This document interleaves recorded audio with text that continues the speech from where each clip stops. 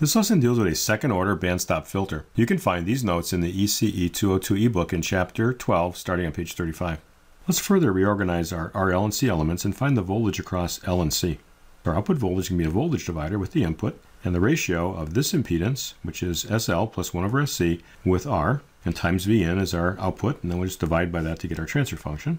Let's multiply numerator and denominator by SC, so I then get S squared LC plus 1. I get an SRC term, an S squared LC term, and then a 1. Let's further divide numerator and denominator by LC. Pull that out. Likewise here it'll cancel. So the numerator then is S squared plus 1 over LC. The denominator is S squared, and then SRC divided by LC. The C's cancel and I get R over L, and then for the 1 and dividing by LC. This too has a general form, same denominator with S squared plus omega naught over Q naught S plus omega naught squared, as we had in our previous second order filters. But now our numerator is going to be some H naught times the quantity S squared plus omega naught squared. We'll call this our bandstop function. Our denominator is the same as the previous second order filters, and so we have the same value of omega naught and Q naught. We compare the numerator, I have 1 times the quantity S squared plus 1 over LC. And you can see here that 1 over LC is our omega naught squared. So H naught is equal to 1. And our Q naught is just like before, is 1 over R squared of L over C. You could rederive it with the steps that are here. Let's graph the general magnitude of our transfer function by letting S equal j omega. So we'll go back to our expression and then plug in j omega. So I get a minus omega squared plus omega naught squared divided by minus omega squared j omega times omega naught over Q naught and then omega naught squared. I need to make this look like our forms. So our denominator has some of the things I need for making it form 8, but the numerator I don't. I have the real terms, but I don't have an imaginary term. So let me write the imaginary term as j0. Now let's pull out some terms and see if we can get this to look like our forms 7 and 8. Pull out h naught and omega naught squared, left with a 1, and then a minus omega squared over omega naught squared plus j0. In the denominator, I'm going to pull out an omega naught squared. I'm left with a 1 minus omega squared over omega naught squared, and then j omega divided by omega naught squared cancels this omega naught, so we just have an omega naught to the first power and Q naught in the denominator. Let's write this as a product of terms. It's cancel, so I just get h naught. My numerator term, I can write this as 1 minus the quantity omega over omega naught squared plus j omega over omega naught, but make Q naught equal to infinity to give me a value of j0. So now this looks like our form 7 with our omega naught, but now a Q naught of infinity. And then lastly, here's our form 8. So 1 over 1 minus the quantity omega over omega naught squared plus j omega divided by omega naught Q naught. Next, let's sketch these three forms. Form 1 would be 20 log base 10 of h naught. That's just a constant for all frequencies. This is a form 7, and all I have to do is find omega naught, and then at that frequency and above, I'll be increasing at 40 dB per decade, and below it, just an asymptote of 0 dB per decade.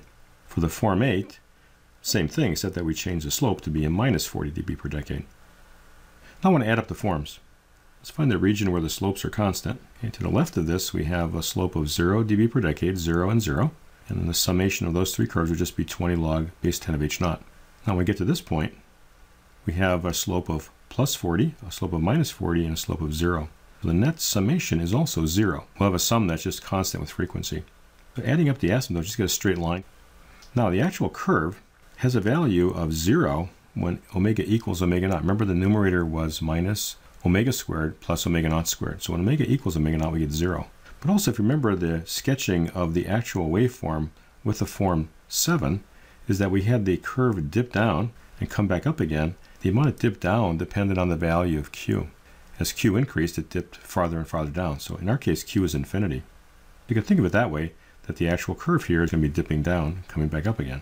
Or the fact that we're approaching this value at low frequencies and high frequencies, but at omega equals omega naught, the actual curve is equal to 0, which is minus infinity dB. So we'd have to have a curve that dips down and comes back up again.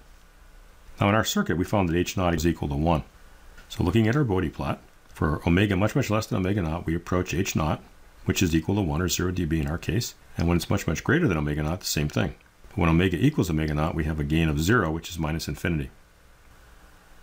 So a small band of frequencies are blocked or removed, and the low and high frequency signals, compared to omega naught, are passed. That's what we call this a band stop or notch filter. You can also see the same thing from the circuit itself. And let's go back to page 35. So when the frequency is very low compared to omega naught, as we approach DC, the inductor looks like a short circuit, and the capacitor looks like an open circuit. No current flows, and so there's no drop across the resistor. Output voltage is equal to a minus 0 plus Vn. The output equals the input. In other words, a gain of 1. Now, if you go for frequencies much above omega naught, the opposite happens. The inductor looks more like an open circuit as you approach higher and higher frequencies, and the capacitor looks more like a short circuit. Again, no current flows, so no drop across the resistor. The output voltage equals the input voltage. Then lastly, at omega equals omega naught, the impedance of the inductor is exactly the same as the impedance of the capacitor, but the opposite sign. We effectively have a short circuit at that point. So the output's equal to 0. Given these 4 filters of a second order low pass, high pass, band pass, and band stop filter, how do we pick the components for our filter? Take a look at that on page 37. Let's develop a design procedure for picking the RL and C for any of our filters. Now, given the values of RL and C in an existing circuit, you could figure out the value of omega naught and Q naught, as well as the Bode plots for all 4 second order filters. Suppose that we know the specifications of the filter. In other words, what is omega naught and Q naught, given that H naught is equal to 1? Well, I have 3 components. I only have 2 constraints, omega naught and Q naught, because H naught is equal to 1. So there's an infinite number of possibilities for selecting the RL and C, given these conditions. So what we could do is pick one of the components and then solve for the remaining. There aren't as many values for inductors as there are for capacitors and resistors, so maybe we just start there by picking the value of L to be a standard value that we could purchase from a store, although we can make our own inductors too. And let's solve for the C and the R. Omega naught squared is equal to 1 over LC, so we can just solve for C as 1 over omega naught squared L. We also had a formula for Q naught. It was 1 over R squared of L over C for our second order filters. Likewise here, we can just exchange the R and the Q naught and then get the value of R based on the value of L and C and Q naught.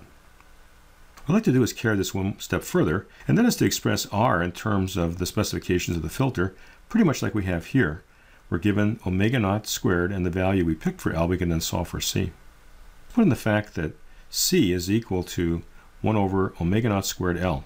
So that's going to give us then L times the reciprocal of C, which is equal to omega naught squared L.